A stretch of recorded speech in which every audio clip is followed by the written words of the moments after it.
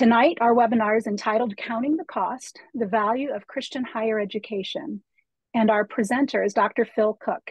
Dr. Cook serves as president and CEO of the North American Coalition for Christian Admissions Professionals. It's a big name. We call it NACCAP. This nonprofit organization is comprised of admissions and guidance personnel from over 360 Christian high schools, liberal arts colleges and universities, Bible colleges, graduate schools, and seminaries throughout North America. NACCAP is the sponsoring organization of the Christian college fairs and of this virtual fair. Prior to his role at NACCAP, Cook served for 28 years at his alma mater, Lee University in Cleveland, Tennessee. He additionally holds a Master of Divinity and a PhD in Higher Education Administration. Dr. Cook has been married for 31 years. He and his wife are the proud parents of 3 adult children and the beaming grandparents of 1 grandchild. As you can see, Dr. Cook, just the mention of the grandchild brings a smile to his face. So, Phil, I'll turn it over to you.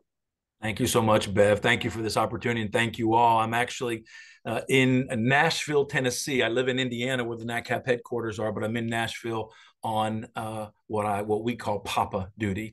You know, the name of a grandparent's very important. Welcome to this virtual event, live webinar. We're so thrilled to do this. I spent the last 3 days at one of our member institutions in Birmingham, Alabama, where we hosted 15 Christian high school counselors from around the country that came to one campus at Samford University. And we talked about this very thing we're going to talk to you about today, about making the case to you about why you, as a student yourself, or if you're a parent, a grandparent, a pastor, a counselor, whomever, why we think that Christian higher education is worth the cost. So thank you for joining us.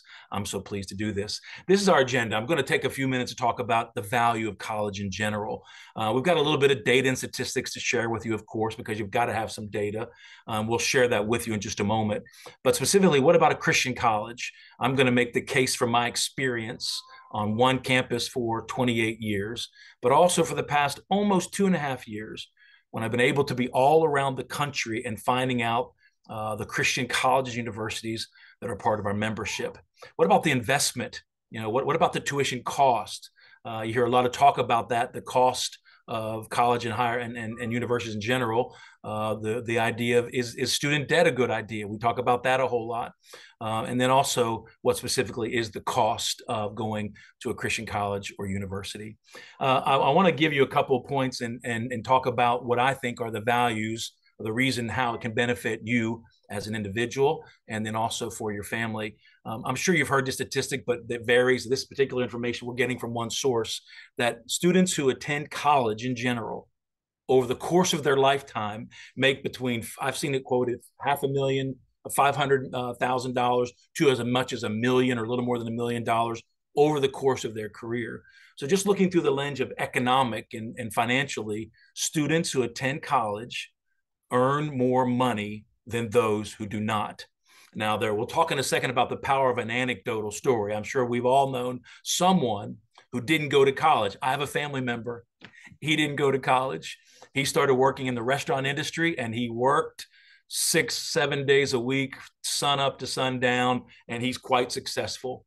But I'm pretty sure that if he were here telling you today that if he could go back and do it over again, he would have chosen a different route because of the value of his life, the quality of life, that he had. So yes, you can have stories where people make good money that didn't go to college, but in general, the numbers are overwhelmingly positive that those that choose to go to college and finish degrees in particular make more money. And as you make more through educational levels, a bachelor's degree, a master's degree, even doctoral degrees, as you earn more education, complete more education, your earning levels go up. And it's also an investment in your future. We think that when you make this investment, when you are paying the cost for this, you are investing in yourself and your future earnings.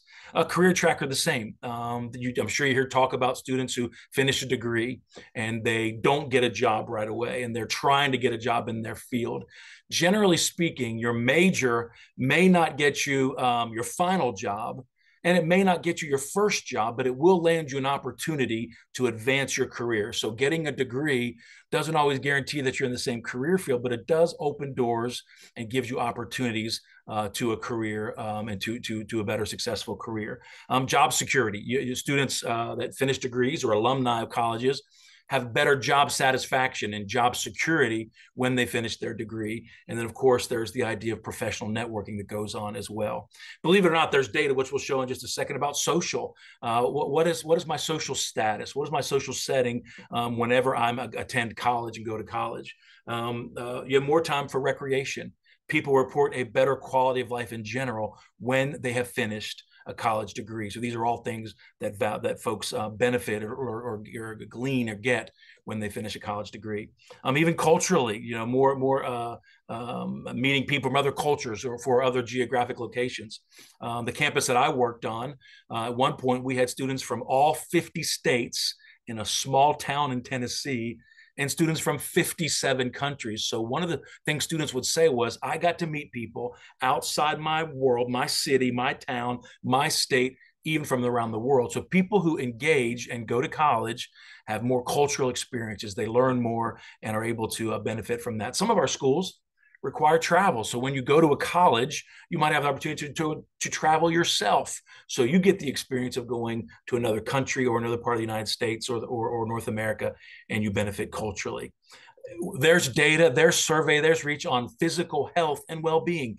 People who go to college are generally more healthy. They have better healthy lifestyles. Their exercise and diet routines are better, and they live longer, those that go to college. And so I think that you'll find, even from a physical standpoint, from a health standpoint, folks do better to go to college. All of these are reasons why we think college is worth it, and it's worth the sacrifice that you or your family would make in that regard. And even personally, people are more competitive. They have more grit, more resiliency. They can set their mind to a goal and accomplish the goal, and it will serve you well. Being on a campus, frequently students say, I don't know what I want to study. Well, from my perspective, again, it's focus on getting a degree. Now, if you want to be a teacher or get to med school or law school, that's different. I have a business degree. When I finished my business degree, was I setting out to be an admissions enrollment person at a Christian college? No, was not on my radar. But the business degree was a goal that I could set, met that goal, then went to seminary and then on to doctoral work, because it gave me confidence that I could do and meet the academic opportunities that I had. And so I want to share some slides really quickly. I'm going to move quickly through these slides, but they give the data to back up the kind of things that I'm sharing now. By the way, this is from NACCAP. NACCAP is the National Association of College University Business Officers. They're CFOs and finances and controllers.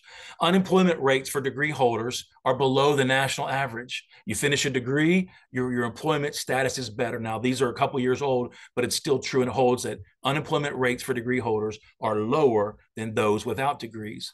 When you have a degree, you own more than your peers. So if you're in a certain industry and you have an attained degree, you're going to, by large, by the numbers in aggregate, earn more than those who don't have a degree. So again, the economic benefit of going to college is evident when you compare yourself to people in similar roles in your profession.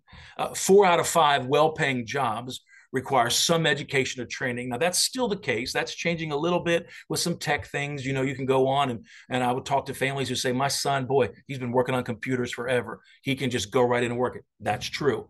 He's got that practical, technical experience, kind of like an apprentice, and he's gone on and done it. But still, 4 out of 5 of those jobs that are the most well-paying are going to require some kind of education, which is why we say going to college is worth it. This is my favorite slide of all this data, because when you talk about going to college, there's very specific professional trades. I mentioned, I'm going to be a teacher. I want to go to med school. I want to go to law school. That's a very specific trade.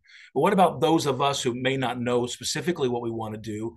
The kind of skills that are most associated with employers to this day are these kind of softer skills: interpersonal skills, people skills, soft skills.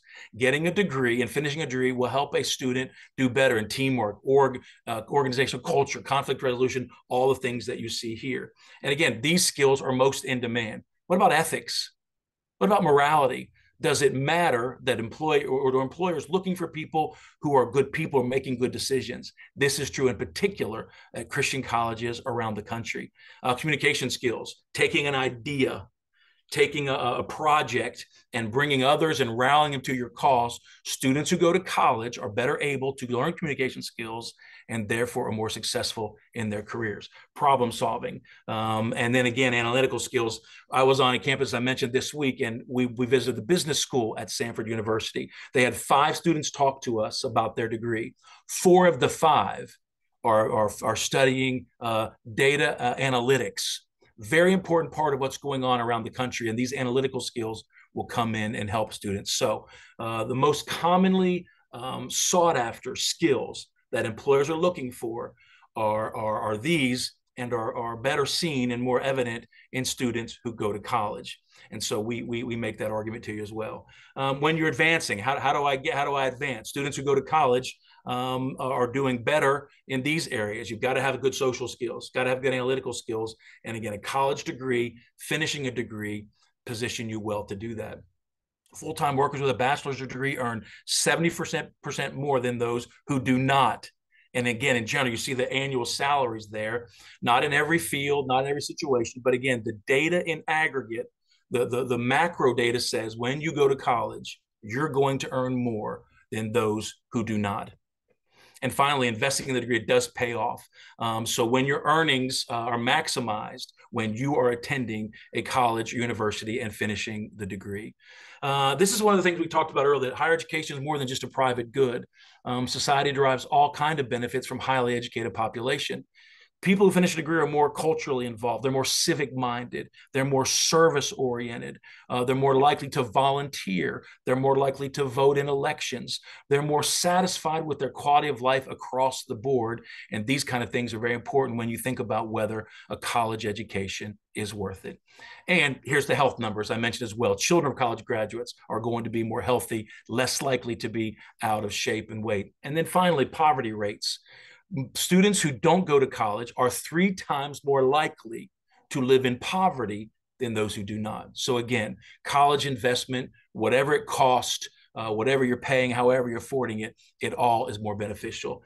And then also, same way, poverty, you're less likely to participate or to engage with public assistance, needing federal assistance or help when you finish a college degree. And again, finally, I mentioned the voter participation rates as well.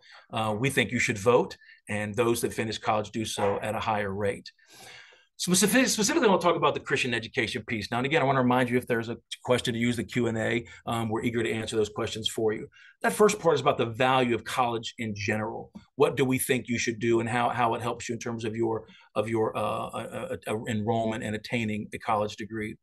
But NACCAP is part of a sister organization to a group called the Council for Christian Colleges and Universities. And they also do a good job in promoting why a Christian college is worth it. And one of their publications last year said this: religious education has the best opportunity to form human beings who bless the world. This is from Shirley Hoekstra, who is the president of the CCCU. I like this quote because this gets at the heart of what we do. We are not, I am not a data-driven person, although we just shared a bunch of that information with you. I'm a mission-driven person. What's the mission of our schools and our member institutions? They are advancing Christian education. They're challenging students to become well-educated, really efficient and excellent in their fields, but also to be Christ-centered and minded of the spiritual growth that's a part of their lives. So the CCCU and NACCAP, along with other organizations around the country, are eager to make the case for why Christian education matters.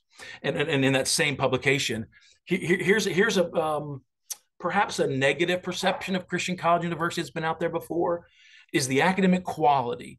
Is the quality of education and instruction the same at my local state institution or my private non-religious or non-faith-based institution? The challenge for our schools is to ensure that we're having robust academic engagement. We must challenge your students. I heard one school recently say this: it's not the 13th year of high school.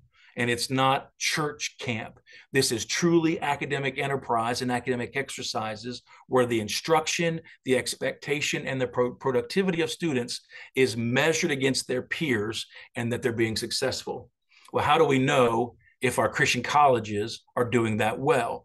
Well, graduate school, graduation rates, success in graduate school, success in the career field. So our institutions, and we want to make the case for you, to you, that the first part of this is academic excellence, and we've got to do that. But we're also going to bring together a dialogue on the role of faith and vocation, faith and your job. I don't know that anyone may not be called to be an accountant or a data analyst, excuse me. Folks might say, I'm called to ministry.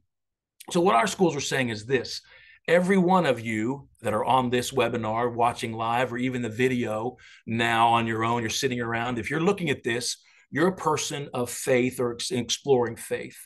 I know what you're called to do. Scripture is clear. You are called to love the Lord with all your heart, your soul, and your mind. That's your calling. Now, what are you good at? What are your strengths? What are your skills? What's your training in? That's the kind of dialogue that we want to have between my faith and my job. So you're called to serve the Lord. You're called to serve others. And in this case, our Christian colleges, our campuses are making that argument every day, getting you academic experience and getting you academic challenge, but also getting you ready to serve a world that desperately needs to know that. And our campus community's wholehearted commitment to raising the next generation of leaders dedicated to the cause of Christ. That's who we are, and that's what we're trying to do every day. There's a book that I reference frequently when I talk about these things. It's Body and Spirit by Peter Wehner, and Peter says this: faith, and many campuses outside of our institutions, faith is an afterthought. Most of academic higher education, you don't talk about faith. On our campuses, and our argument for you is, again, does it matter that the person standing in front of you talking about creation, talking about theory, math theory? Does it matter that they're a person of faith? 2 + 2 at the state university in your hometown is 4. 2 + 2 at a Christian university is also 4. But at Christian campus universities, we're going to acknowledge the source of truth. Where does truth come from? I'm talking big T truth now, not little t. The big T truth that says the truth in Scripture, the truth that Christ lives and lived on this earth and died and is living in us, that we have an opportunity to engage and have a personal, intimate relationship with Him. So it also matters that the person standing in front of your son or daughter in a classroom is a committed follower of Christ as well. And so Christianity, we think, has to contribute that to higher education. We're going to, again, get you ready for the career, get you ready for what's going on. But we also want to prepare you academically. Peter Wehner says this, I want to get it exactly right. The idea that faith is not on college campuses, it's a pity, because the two grew up together, deeply influencing each other, and still have much to learn from one another. Religious higher education isn't obsolete when it's properly conceived. It's more important than ever. That's why we do the work that we do every day. That's why we get up invigorated to tell you about a Christian college university and Christian higher education, and why we do this work all around the country. So we think that the opportunities are great for that. We also want to make sure we have a first-rate, I mentioned this already, but we want to have a first-rate scholarship. You've got to be able to compete when you graduate and go out for the world and be competitive and be as good as or better than those that are coming from non-faith-based institutions. We want to have a deep, rich intellectual culture. In many places, faith isn't taken seriously, but in our campuses, it is taken very seriously, and we want to make that argument to you today. Essential to conserving and transmitting the best of Christian thought. There's some sloppy Christian thinking out there. There are some places that are lazy in their thinking when it comes to Christian thought, and we want to offer an alternative to the perceptions out there that Christians cannot be critical thinkers. On my campus, I went to a seminar one time. We invited a guest to come in and talk about critical thinking to us. Her premise from the outset was that to be a person of faith, you can't be a critical thinker. that was from the outset. So her perception of what Christian schools are and do was that faith by itself eliminates you from being a critical thinker. Well, we disagree, and we have 211 colleges, universities around the country who would disagree as well. Are doing every day they're working to engage and push students to think deeply. Something that we talk about sometimes is, and you don't hear a lot about, is humility. Humility, because we're all fallen short.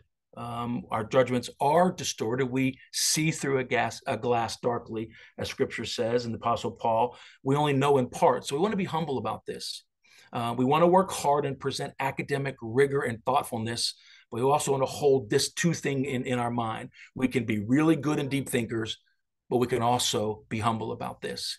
Our campuses are a place where we have culture where free expression is valued. You might be of the opinion that there are some institutions around the country in higher education where full free expression is not valued. Some of our current events going on now, you might see that frequently the view of the Christian thought is limited or marginalized on many larger secular campuses, not on Christian campuses. To the contrary, we want to explore and have full expression looking through the lens of a Christ-centered or Christian worldview. This is what liberal arts does. I also had a family one time, and they came to our campus, and we said we were a Christ-centered liberal arts institution. They said, "How liberal are you?" I said, no, that liberal, that doesn't mean liberal. It means that we're looking at the whole person.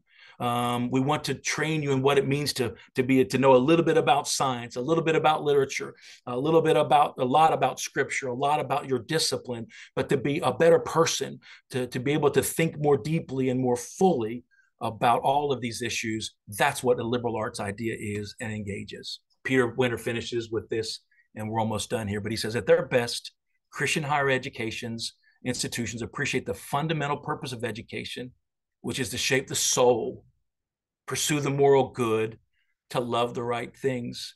It is a deeply integrative view. Christian colleges are almost alone today in intentionally developing students who, in the words of Micah, act justly, love mercy, and walk humbly. That scripture alone, I love it. It frames what we're trying to do when we're trying to make the case for Christian colleges and universities. This is our goal. This is a slide that I want to share because our institutions, this comes from a conference where enrollment leaders are talking about what should we be doing to make the case better. So we're trying to make the case that we're worth choosing. Christian colleges are worth it. We want to make a strong case for you. What's the best way to do that? If I had more minutes, I'd start telling you story after story of students that I know who are went to law school and graduated the head of their class, and they're leading law firms, doctors, ministers, teachers of the year. So we have to provide, Christian schools and colleges have to say, here is the best result of our product, if you will. We don't make widgets. We don't make tires. We're not making beans. This is not a commodity. Some people view higher education as a commodity. You're buying it like you're buying something off the shelf at Walmart or something off of Amazon. Higher education is not a commodity. It's more than that. It's an experience. So Christian colleges have to say to you, who do you want your son or daughter, or who do you want to engage in this process with? So we want to work with enthusiasm and purpose, which is what I'm trying to convey to you. We want to have a high standard of excellence. Not everything we do in our industry is excellent. And we want to get rid of those things that are not excellent and in representing Christ well.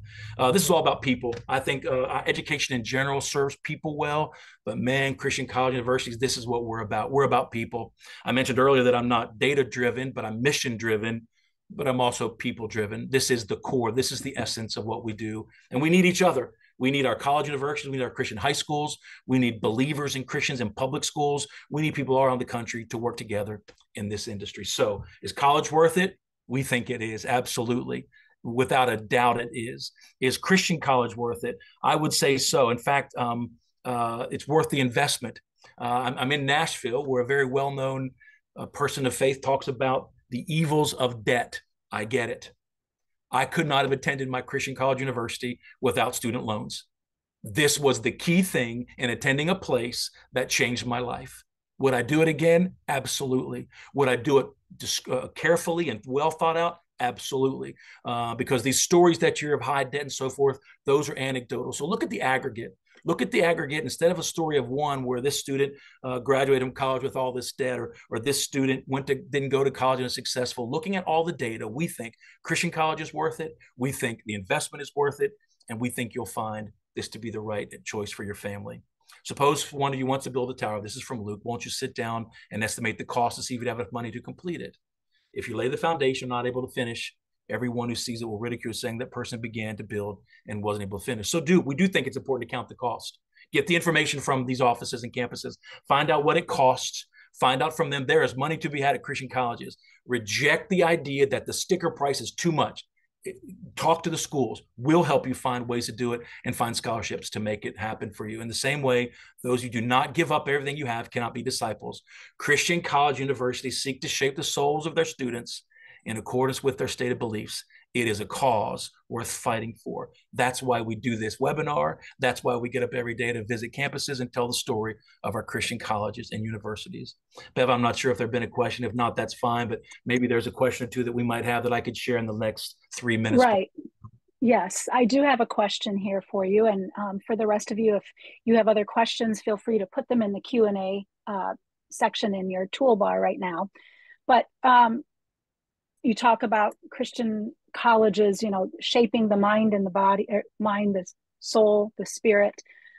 The question is there room for respectful dialogue and exploration of different faith traditions? Or maybe students come to one of our Christian colleges or universities and doesn't have a faith of their own. How are our colleges having dialogue with them and exploring? It's a great question. So we have different viewpoints on this across our membership. Some schools are covenant schools, which means the individual student must be a believer herself or himself in order to go to that school. So those students are very aware. We have some schools who do not require a faith commitment to be enrolled. I worked at a school that did not require faith commitment. It was part of our mission to be a little evangelical in that regard. We wanted to spread the message of how a relationship with Christ could change your life. So what that does, it puts the students sometimes in a difficult situation, because if I'm coming here to play football or I'm coming to play basketball and I don't care about the God thing, our schools will say, well, you still must engage with us. You're still going to have to take a Bible class or a theology class, and you're going to have to go to chapel or a Bible study. And after this is over, we're going to make the case for why a life lived for Christ is the best way. But if you disagree, then you'll go on and do your own thing. So that's the first part. Secondly, what about dialogue on Christian campuses? Do our Christian colleges and universities have open dialogue about all these issues? Yes. Do people agree with how we approach it? No. You can think of the most popular, current, trendy social issues of the day, and our schools are going to engage that. We're not going to shy away from it. We're going to look at it through what our interpretation of Scripture, which is an orthodox view of Scripture. We're not going to entertain in that regard other faith traditions that would not point folks to God through Christ. So we're going to do that. We're going to have an open dialogue. There's room for the student who has been a believer his whole life on our Christian colleges, and there's room for a student who has no faith or may be struggling. We think our schools manage that very well and move students along carefully and thoughtfully through that process. Great, thank you. Well, I don't see any other questions at this point in time. I think you've covered it very well, Phil. We thank you for your time and your presentation. We thank all of our guests for attending as well. We now invite you to move over to the virtual fair platform, which is opening up in just a minute or so. Explore the virtual booths of many Christian colleges and universities. Their reps are waiting to chat with you. And we have many other Christian colleges and universities as well that aren't in the virtual space, but that you can explore at findyourchristiancollege.com. There's a school search engine there.